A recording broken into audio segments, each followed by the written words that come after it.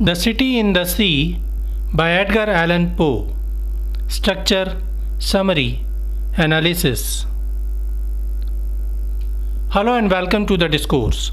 The City in the Sea was a poem written by Edgar Allan Poe that was published in its final form in 1845.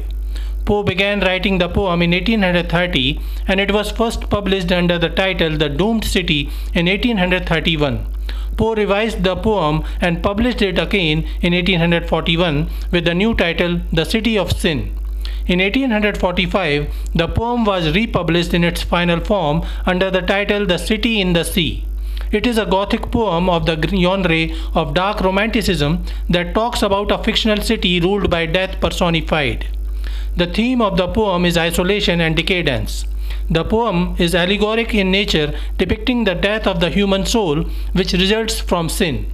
The poem depicts how opulence results in sin and corruption which results in the descent of the soul. In the beginning, Poe describes the city as a unique place with glorious surroundings in a serene manner, as if it is the most praised and proud construction of nature.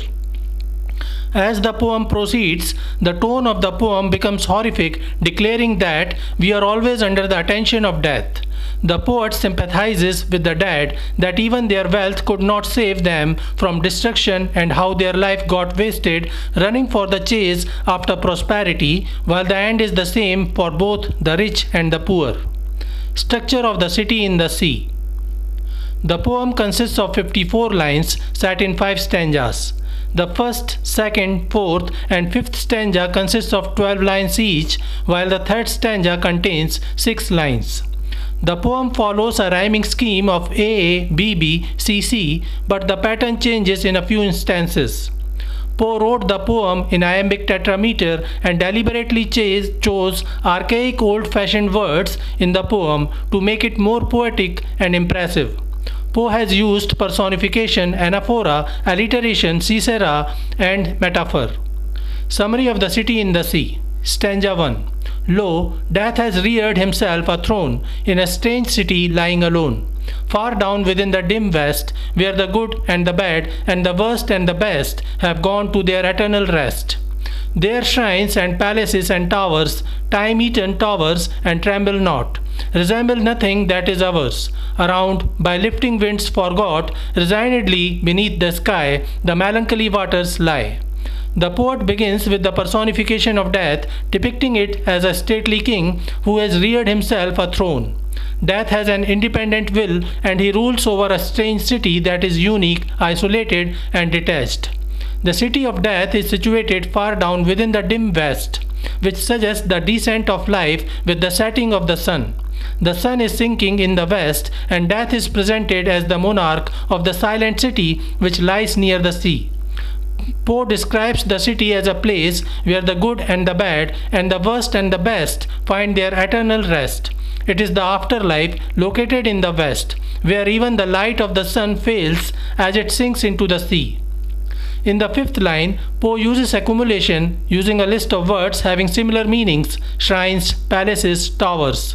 Poe then describes the difference between our living world and this gloomy city under the sea, where the shrines and palaces and towers are time-eaten. They are very old and dilapidated, but they are strong enough not to tremble or fall, as if they are immortally frozen as they are.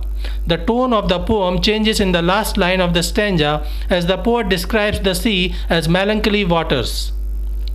Stanza 2. No rays from the holy heaven come down on the long night time of that town, but light from out the lurid sea streams up the turrets silently, gleams up the pinnacles far and free, up domes, up spires, up kingly halls, up fanes, up Babylon-like walls, up shadowy long forgotten bowers of sculpted ivy and stone flowers, up many and many a marvelous shrine whose wreathed frieze intertwine, the vial, the violet and the vine. Poe makes ample use of alliteration in this stanza: holy heaven in the 13th line, the vial, the violet and the vine in the 24th line. In addition, he uses up in the lines 18, 19, 20 and 21, augmenting the poem with anaphora. In addition, Poe also used caesura, breaking a line between words. The poet continues to describe the city in the sea and explains how vast it is, the light that strikes it, and what kind of sights one might see there. The poet describes how despite its size, that no rays or light goodness from holy heaven make it to the city. It is perpetually in the night, obscured from the warmth of heaven. But the light of another kind strikes the city in the sea. This light is not coming directly from the sun, but from the lurid sea, and touches the turrets silently. Poe uses accumulation again while describing how this gloomy light spreads throughout the city far and wide as it falls on the domes, spires, and kingly halls of the city.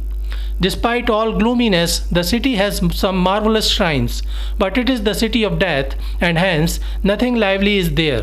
There are beautiful ivy and stone flowers. The sculptured vines and violet flowers can intertwine with the music of the viol. Thus, the poet describes the beauty of the city with brilliant ivy and stone flowers and fluent music of viol, but nothing is lively. Stanza 3. Resignedly beneath the sky the melancholy waters lie, so blend the turrets and shadows there that all seem pendulous in air, while from a proud tower in the town death looks gigantically down. The third stanza is 6 lines long, and it describes the sea, the melancholy waters. The sea is calm, and the melancholy waters calmly accept anything unpleasant or difficult without any protest or resistance. The sea is thoroughly defeated, and it stands still, resignedly beneath the sky.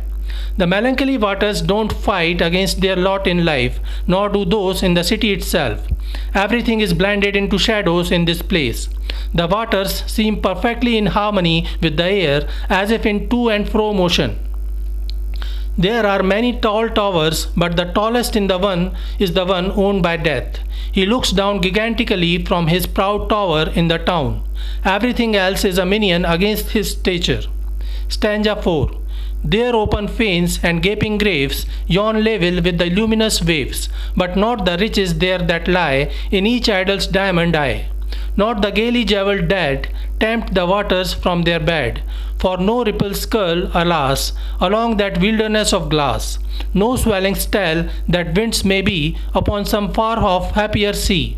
No heavings hint that winds have been on seas less hideously serene.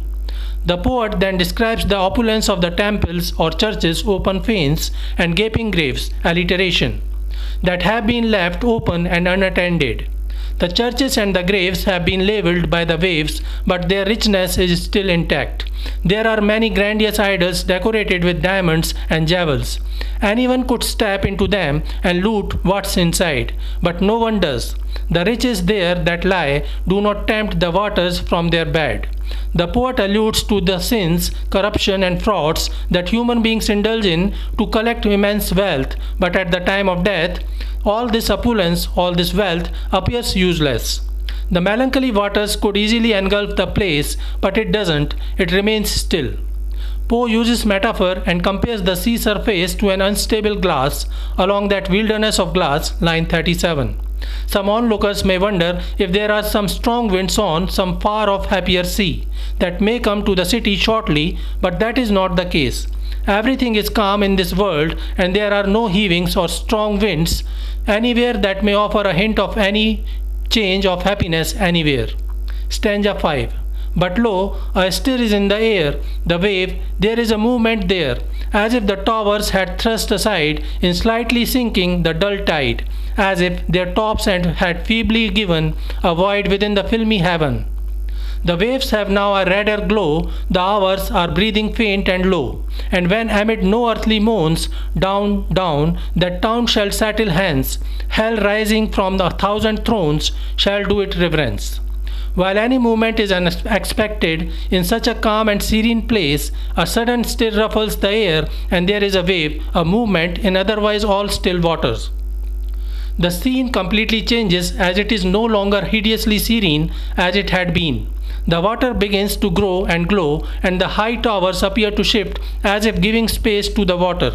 The towers begin slightly sinking in the tides, and the poet uses alliteration again.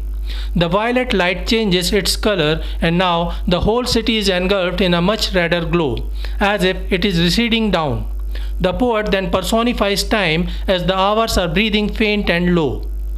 The ground begins to shift, but there is no earthly moon. It doesn't appear the same world, the same earth. The city begins to sink down, down, to settle under the sea. The poet says that the city of death in the sea is much worse than hell itself, and thus death's city shall be held in reverence by hell.